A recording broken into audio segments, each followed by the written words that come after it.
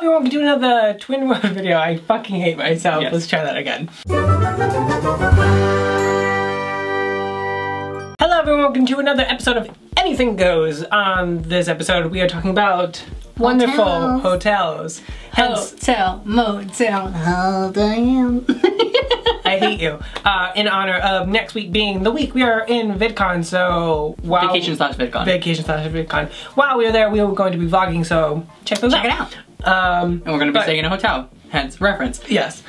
So today we're going to be talking about hotels. We've had some pretty good stays in hotels. I know. We've only had what?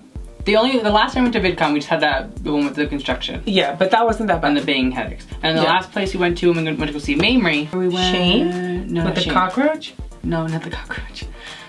Mind you, 2 seconds before this, we just said we haven't had any bad experiences. We've had some pretty good stays in hotels. You just don't like where I pick hotels. Yeah, because when you pick hotels, it's trash. It's not trash. Actually, it just no. happened to always be in an industrial Normally park. Exactly. Normally, which are just slightly creepy. That's what it is. You normally pick a nice place, which is great. But it's just the Boston Hotel was fucking sweet. Yeah. But it's surrounded by creepers. Plain and simple. I see nothing wrong with that. I'm sorry that I want you to have adventures and stories to tell your children. I'm not having children. We're already going on an adventure. Today we're going to be talking about obviously hotels. So this cockroach thing. This hotel. Yep. And there's a cockroach on the ground. There was a cockroach on the ground when we walked in. It's New York. That's kind of just how that goes. Yeah, gross though. Nice hotel though. The hotel was great. Yes. Hotels. I found a list of weird hotels. Not weird, but like themed hotels. You know I love a good theme. Oh my god. There's this great themed one that me and Forrest think about staying in. We have no idea when or if we're actually gonna fucking do it. It's in Mamie Hart's book. Oh my god. I've got this round. Yeah, go buy it. I'm so fucking happy I just did that. And what was the name of the fucking hotel? Oh no! Damn. That hotel. The name's gonna be right here because I'll fucking find it when I'm editing. And then they have a jacuzzi that's shaped like a wine glass, and it's for clothing. It's also a couples resort. I don't know why me and Forrest would go because we're stupid. So themed weird hotels. Okay. Okay. Gotcha. Here is my. Would you ever stay in a themed hotel? Yes, I have this one in Nevada that we're gonna go to. It's called the Clown Motel. Why? Picture. You're putting up a picture. Yes. Okay. Cool. No. The second one, it's in Idaho. Idaho. Okay. Idaho. And this is why I don't trust Sage when he picks out hotels. That was evil. It's called Dog Bark Park Inn. The hotels are shaped like dogs. What the fuck? Picture. What? It's shaped like a dog. You can live in a dog for a week. That's weird. Isn't that fun? Yeah. You would do it. Weird. I would totally do it. That's weird. Okay. And then my last one, I just deleted it. Good job. Yeah. Is called Hotel Costa Verde. It's in Costa Rica. We won't be going. Yeah, no. But it sounds like is on a plane. Oh. Looks like we're going to fucking Disney World. Yeah, basically. It's just in a plane? It's the hotel's in a plane? Basically. Okay, that's weird. Yeah. Sounds kind of cramped. That one wasn't that cool. There was this other one that's like the library hotel that's like basically just a huge library that you live in. Oh, really? Yeah, Mom would love that one. Want to hear a story? I would say I have a story too. I think I have two. Let me do that. So you can go first. Alright, so there was poop in the kettle. That's what the story is called. Do not stay in this absolute dump of a hotel. No? I use the term hotel very loosely. I cannot convey strongly enough how disgusting this place is. Blood-stained headboard that have clearly been up since the World War, the first one.